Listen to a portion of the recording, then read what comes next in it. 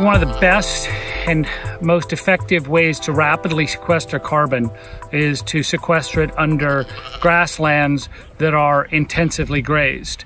Most fertile grasslands in the world developed under intermittent grazing with large ruminants. The steppes of Russia, the Pampas of Argentina, and the Great Plains of North America all formed under thousands and thousands of years of herbivores, ruminants, grazing, depositing manure, trampling, and then moving on.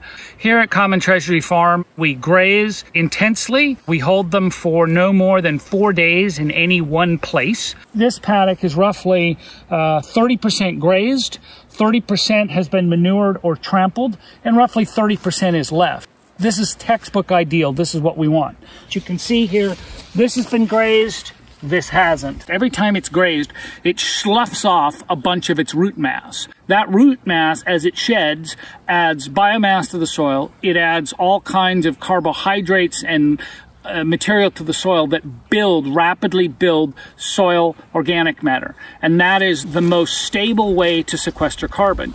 We have the potential to sequester huge amounts of carbon in a relatively short amount of time. We have these portable electric fences.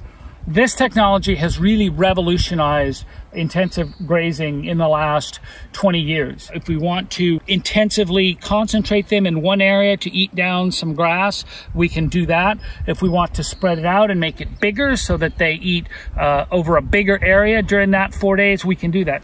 You can graze ground very, very heavily, provided you give it 3 weeks to 6 weeks of rest period.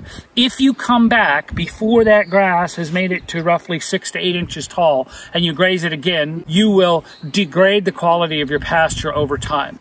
There's intensive rotational grazing, management intensive grazing, holistic grazing. All of it basically means that you're moving the animals frequently and you're giving that pasture a period of time before you come back. We do offer consultation for small farms. Our website is independentorganicservices.com.